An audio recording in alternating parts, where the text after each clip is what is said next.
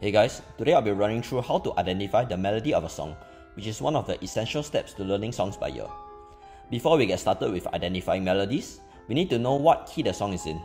For instance, if we are working with Can You Feel the Love Tonight by Elton John, it is in the key of B flat major.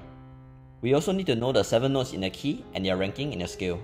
In the case of B flat major, we know it has 2 flats, E flat and B flat. So we know that the 7 notes in the B flat major scale are B flat, C, D, E flat, F, G, and A, and their ranking is as follows. B flat is the first note, C is the second note, and so on. Lastly, we need to know that these 7 notes in the song's key have a much higher probability of appearing in the melody than the 5 notes they are not inside. The notes not in the song's key do appear from time to time, but appear much less than the notes in the key. Without further ado, let's jump into the steps to identify melodies, as well as how to practice this skill. The first step to identifying the melody of a song is to split the song into its various sections, such as the introduction, verse, chorus, bridge, and so on. Except for the intro and outro, each section is often repeated more than once in the entire song, and more often than not, have very similar melodies that we can largely reuse in order to not do double work. Now we can identify the melody of each section independently from one another, one at a time. Next, for each section, we identify the melody one note at a time. For Can You Feel the Love Tonight, which is in the key of B flat major, we know that the 7 notes in B flat major have much higher probabilities of appearing, so it makes more sense to test out these 7 notes first. To figure out the note for each syllable, we can use a trial and error method and play each of these 7 notes against a syllable. The note that matches the syllable's pitch is likely the correct note for the syllable, and do remember to write it down. There's a calm surrender. La, la, la, la, la, la. After figuring out the first note, we repeat the process and move on to the rest of the notes. This process might seem super slow, but don't worry, as there are ways to speed this up. This is where relative pitch comes into play.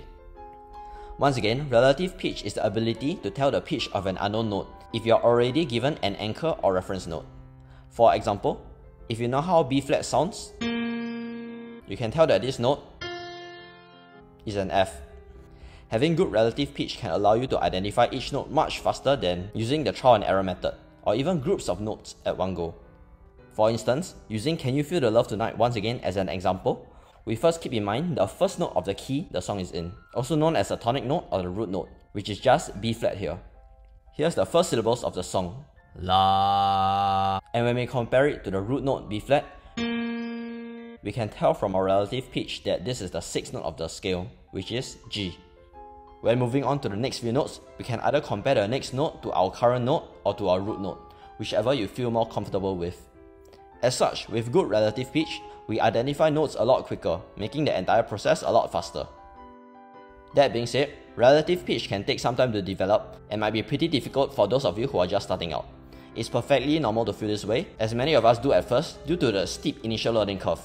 But the good news is that it gets exponentially easier as you put in more work and progress further. One way to improve your relative pitch is to make use of ear training tools or applications online. There are a number of such apps online across multiple platforms for free, and you can use these tools to practice your relative pitch.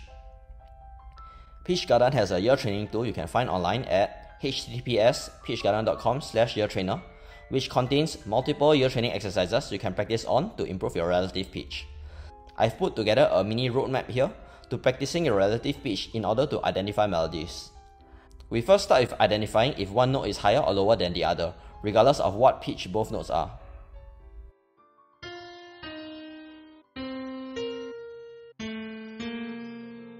Once we get better at telling if one note is higher or lower than another note, we can move on to identifying individual notes given an anchor note. Here, the given anchor note, which is normally middle C, will first play, followed by another note, which we need to identify by comparing it to the first note.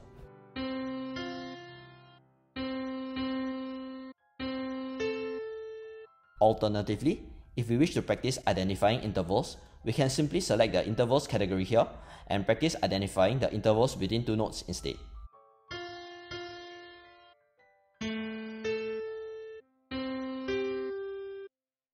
Note that you can change the difficulty level if you wish to challenge yourself even more.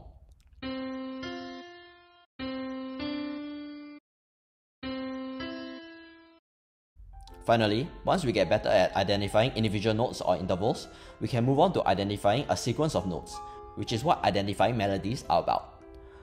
We move to the notes and sequences of notes category and can select a level of difficulty that we are comfortable with. Once we click the Test Me button, a sequence of notes will play, and our job is to identify all the notes. Do give these exercises a shot if you wish to improve your relative pitch in order to identify melodies in songs. I've included a link to Pitch Garden's ear training tool in the description down below, and do give it a try if you haven't already. Another way to improve your relative pitch is to consistently practice your ability to identify melodies through transcribing songs that you have not learned before. Here, transcribing refers to listening to songs, attempting to learn its melody by ear, and writing down the melody.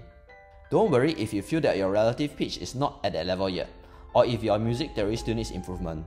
The best way to learn to play by ear is to just start regardless, and learn by doing and through trial and error instead of worrying about your music theory level or analyzing whether you're ready to play by ear. I need you to just start trying.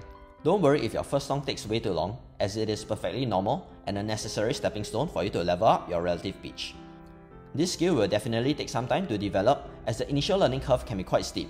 But to learn to play by ear well, you need only two things: consistency and a positive mindset. With that, thanks for watching, and do give this video a like if you feel that I'm giving you value, and do consider subscribing if you haven't already if you don't want to miss more of these videos.